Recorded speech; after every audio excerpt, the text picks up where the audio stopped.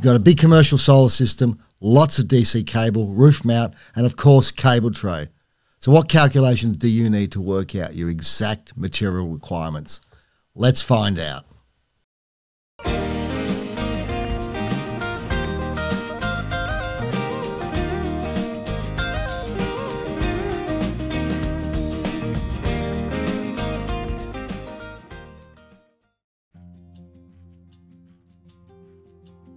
Valley here from Greenwood Solutions. We're talking cable tray on a large commercial roof mount system. After watching this video, you'll understand how to put together a spreadsheet to calculate all that's necessary for your next commercial solar project from a cable tray perspective. Now, if you like the videos that we're producing and you want us to continue to produce them, hit that subscription button. Let's get stuck into it.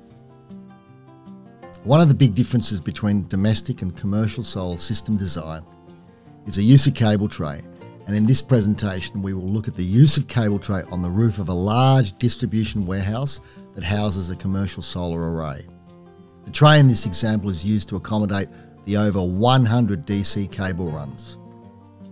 We take a spreadsheet approach that allows the designer to assign a particular name to a particular cable tray run, calculate how much tray lid and associated materials required for each individual run, and the overall amount. We'll be using Excel, but any spreadsheet will work, so let's get started.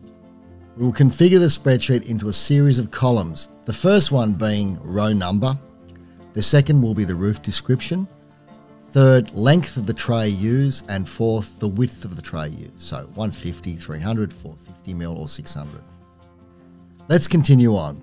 The next series of columns include the run length in meters, the buffer percentage, the lid length, and the lid overlap in millimeters.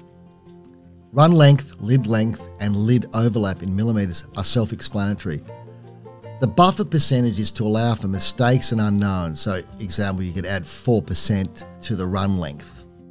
Basically, the inputs for each cable tray row can be dragged down depending on how many rows you're actually using on your project. Now, the next inputs include the lid screw spacing, the supports under the tray, the unistrut, etc., the distance between the supports, and the length of pieces being used as supports, and the length that comes in. With the what pieces are you using category, we see our first formula that references the selected tray's width and adds a certain amount, in this case 80 millimeters, to accommodate the cable tray hold downs. Now, the outputs replicate the first two by columns from the inputs, but the third column here uses a formula to calculate how many tray lengths are needed, the number of lid lengths, hex screws, and splices. Tray lengths references the cable tray run, of course, and divides by the length of tray used and then rounds up. This also happens with the lid, but the length is reduced by the amount of overlap. The hex screws references the spacing input that you've put in and the cable tray run and adds 2, and the splices are the same as mid clamps, number of trays, -1 times 2. So on this slide you can see the actual calculations that I've used, so spend your time having a look through those. The next 3 columns use the number of splices figure, the number of splice bolts, number of splice washers if applicable, and the number of splice nuts. For every splice, there is 2 of the above. The next 3 columns use the number of supports figure, number of feet used, number of hold downs, number of channel nuts, springs, number of bolts for the channel nuts, and the number of washers for the channel nuts.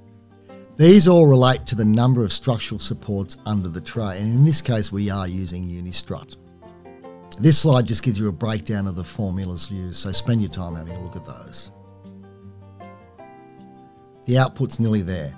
Next on the list is the number of pieces from length, length left over from the piece, the number of lengths needed, and round up. Length left over can be used to gauge waste, and also if the minimum waste is equal or greater to the minimum required for the smaller tray, say 150 mil, it can be used. So we have the outputs for all the rows, and now we need to know the total material list for this project cable-wise. As there are a few different tray profiles, we need to know the totals. The formulas to gather up all the info are as follows. Tray width list uses the unique function and looks at I4 to I8 and identifies the trays used. The number of lengths uses the SUMIF function, looks at the same range and then at the tray width and number of lengths.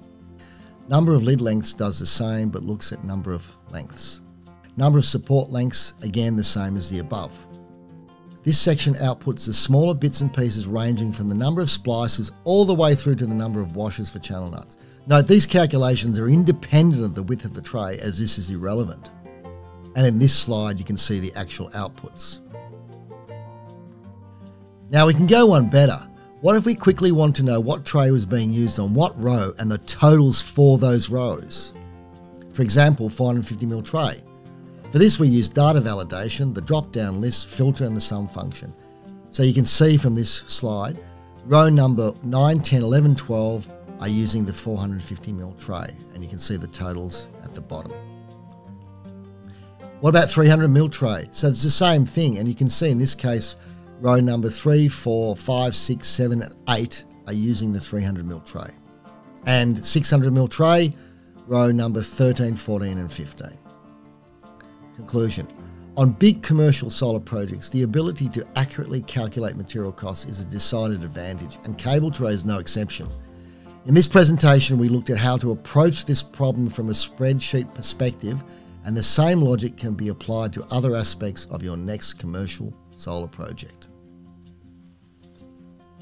Thanks for watching our presentation on cable tray, a spreadsheet perspective revisited. I'm Valley from Greenwood Solutions. Now, if you have any questions, any inquiries, or even any answers, feel free to drop us a line. If you like what you see, hit that subscription button so we can continue making these videos. See you next time.